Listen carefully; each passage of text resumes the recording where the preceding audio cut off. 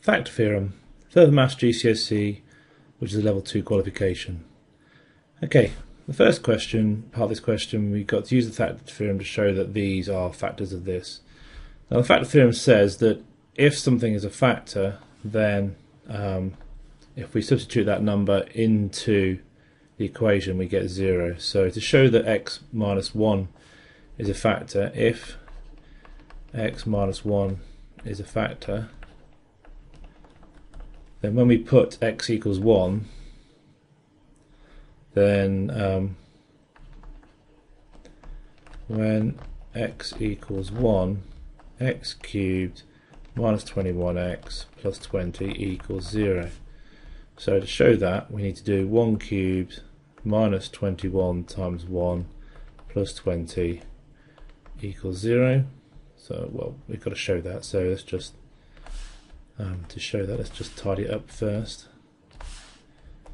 So that's equal to 1 minus 21 plus 20, which equals 0.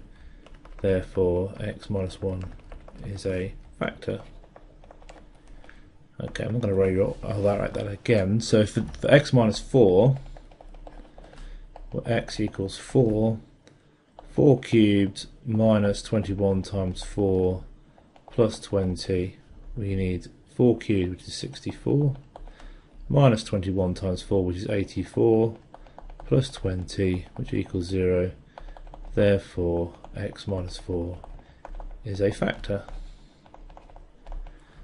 Okay, so for the factor theorem, we just need to show that whatever value makes this bracket 0, that number, when put into the equation, gives us 0. So similarly for this, we've got to show this. These are factors for this. So when x equals 1, we have 1 cubed minus 10 times 1 squared plus 29 times 1 minus 20. So that's 1 minus 10 plus 29 minus 20, which equals 0. And when x equals 4, we have 4 cubed minus 10 times 4 squared minus 29 times 4 minus 20. So we get 64 minus 10 times 4 squared, which is 160. 4 lots of 29, well, 4 lots of 30 is 120. Take away 4, it's 116 minus 20. And that doesn't equal 0, does it? That should be plus 29, that's why. Let's get it right. So 64 plus this, always check to make sure it actually gives you what you think it does. So that's 180, take away 160, take away 20 equals 0. So now we've got to, using that information, simplify this fully. So we know that these are both factors of this top part of the fraction, and these are both factors on the bottom part of this fraction, and they're going to cancel. So all we need to do really is to figure out what the third factor is, what makes the rest of it. So if we got x minus 1 and x minus 4 and multiply that out, we get x squared minus x minus 4x, which is minus 5x, plus 4. So what must the other factor be? Well, it must be x plus 5, I think. Let's just check that, because the 5 times the 4 makes 20.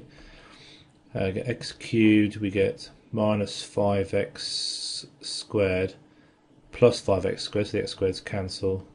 We get plus 4x minus 25x, which is minus 21x, and that's right. So that's going to be the top. So we've got x minus 1, x minus 4, x plus 5 on the top. On the bottom, if we've got the same thing again, what do we multiply this by to get this, because it's the same factors? Well, it should be minus 5, so it should be x minus 5. Let's have a look at that. So if I have x minus 5 times by this, I get x cubed again, minus 5x times x is minus 5x squared, minus 5 times x squared, it gives another minus 5x squared, gives the minus 10x squared. And then we've got x times 4 and minus 25x.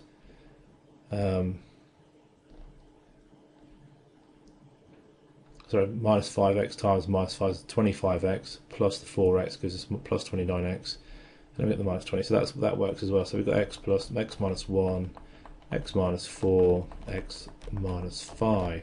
So these cancel to leave us with x plus 5 over x minus 5. Don't be tempted to go any further with that, because that's as far as it can go. Okay, so lots of marks there to do with factors and factor theorem.